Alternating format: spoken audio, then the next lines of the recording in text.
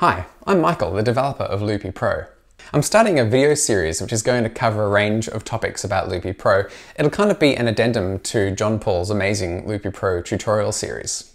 I plan to cover specific tips and tricks as well as answer questions as they come in and talk about features that you might not be aware of. There may be a few. For the first one here, I wanted to respond to a question that came in over the Facebook group. Keto here has two groups that he wants to be able to select between one or the other. He wants to be able to record on one group while the other one is playing and vice versa. He has a foot switch which has 6 buttons on it and he wants to be able to control the loops in those two groups with the same buttons. And he wants to be able to switch back and forth between those groups with a button press. So I thought we might dig in and see if we can create that setup for him.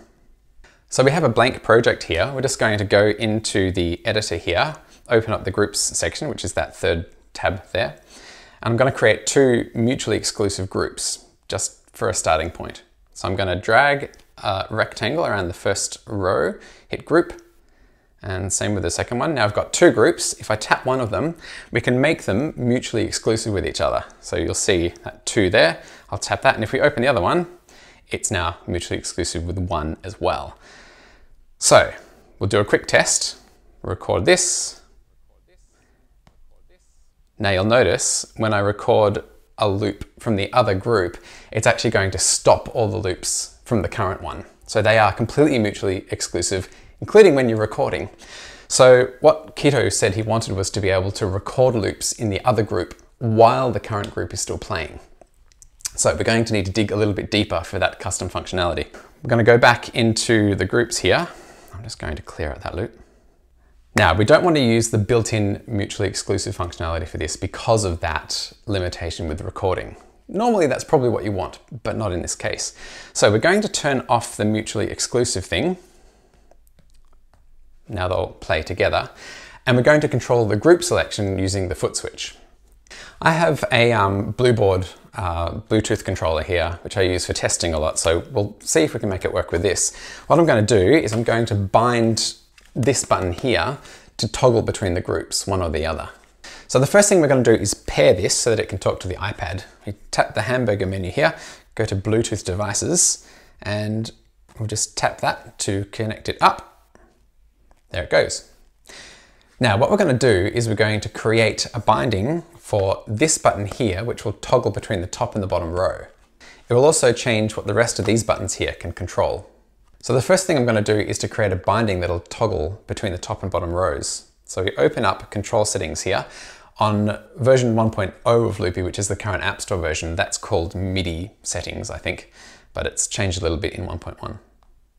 I'm going to tap current project bindings because I want this to be a part of the project profile. And we're going to tap add new binding. So for the first action, we're going to go play stop. I'm going to change the target to specific play group. We'll tap the top one and I'm going to set the action to play, then hit save. That's our first action. Now I'm going to just press this button to select that as the one that it's bound to. Now we'll add another action, and this one's going to be the bottom row. And we set the action to stop. So that is going to play the top row, stop the bottom row at the same time. Now we're going to add another action, and this is going to control the bottom row. So we go play stop, change the target to the bottom row. The action is play. Add another action, and this is going to stop the top row. Action stop. And the last thing we need to do is, once you have bound this to a trigger, you'll see these little circles appear at the left of the actions. I'm going to tap this one here, and you'll see there are some timing options. We want next trigger, and you'll see it now says 2. So the first press of this is going to play the top row, and the second press is going to play the bottom row.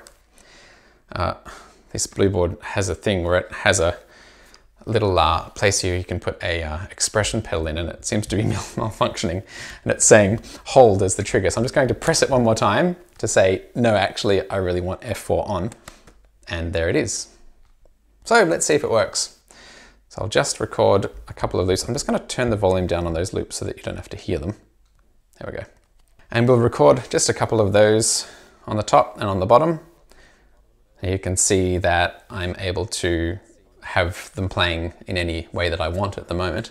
And now if I press this, it's going to play top row. If I press it again, bottom row.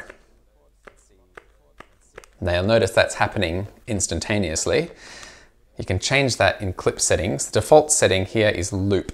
I just had it set to none. So with loop as the setting, you'll notice now it's going to wait until the loop boundaries before it switches. You can set that to whatever you want, a particular bar length or whatever you like, really. So that takes care of switching between the top and the bottom row while allowing you to record wherever you want. And you can also use the buttons on screen to change whatever you like. You'll notice that right now, if I tap one of those, it's turning on both at the same time. I can change that if I want to be able to have more fine-grained control. If I go to the playgroup settings, so we open up the editor, switch over to playgroups, tap in the playgroup, you'll notice it says all loops play and stop together. That's the default mode. But if we want complete control over that, we can just say loops play independently. And then the playgroups just become a group that we can address with our own actions. It won't try and change any of the playback parameters for you. And now you can see I can turn them on and off individually. So we've got that part sorted. Now we need to set up these three buttons to be able to control the rows. When the top group is selected, it's going to control the top loops. And when the bottom group is selected, it'll control the bottom ones. I think the easiest way to do this is probably to use two control profiles and switch between them. One profile that addresses the top row and one that addresses the bottom one. This will be a bit easier in 1.1 because you'll be able to have more than one control profile active at a time, so you can just turn them on and off as needed. That gives you a truly spectacular amount of control over what your devices do. In 1.0, which is the current version on the App Store, it's a little bit simpler, but still perfectly adequate for what we want to do here. You can have one control profile at a time and switch between them. The easiest way to do this is probably just to use MIDI Learn. So I'm just going to clear out these clips, open up MIDI Learn. I'm going to bind the A, B, and C buttons here. So you'll notice at the top, it currently says global. That's what I want. The default is it'll probably say project, which is your project control profile. So I'm going to select the global one here, and I'm going to rename it to top row, just to make it obvious what we're doing here. And with that selected, I'm going to make three bindings, 1, 2, 3, for 1, 2, 3. That addresses the top three loops. Now we're going to make another control profile called bottom row. And we're going to do the same thing with the bottom one. So 1, 2, 3. And the last thing we need to do is switch between them. And we'll do that from the binding that we set up before. So we open up control settings again, current project bindings. There's our toggle action, and then we're going to add two more actions. The first one, right down to the bottom, switch controller profile, and we'll select the top row. Now we're going to hit reorder and move that up to the first trigger. Now we're going to add one more, which is for the bottom row. That's already in the right spot. So that should, on the first press, select the top clips and select the profile that addresses them. And the next press will select the bottom clips and the profile that addresses those. So we switch back here for a moment. The blue board. There we go. F4 on is what we want. And now we should be able to press that and you'll see that it's selecting between the top and the bottom row. Let's try it here. It occurs to me that with no clips playing, I can't really see which one is selected here. So let's add one more action just to make that a little bit more obvious. I'm going to go add action, select, specific clip, clip 1. So we'll make it so that when you have the top row selected, there'll be a little dot beside the, or inside the first clip, just so we can see what is selected here. And we'll add another one, select specific clip, the first one in the bottom row. So now we press, there's the top one, there's the bottom one. And now we can use, say, this one to record that clip, and this one to record that clip, and to toggle them on and off. And we can press this to switch to the bottom row, And now we can address those ones. And we can touch the screen to address particular loops like that. So switch to the top, switch to the bottom. And again, if we want that to happen instantaneously, we can open clip settings, set the play and stop quantization to none so that it happens straight away. Right, so hopefully that's the use case that Keto was after. And I better get back to work on 1.1.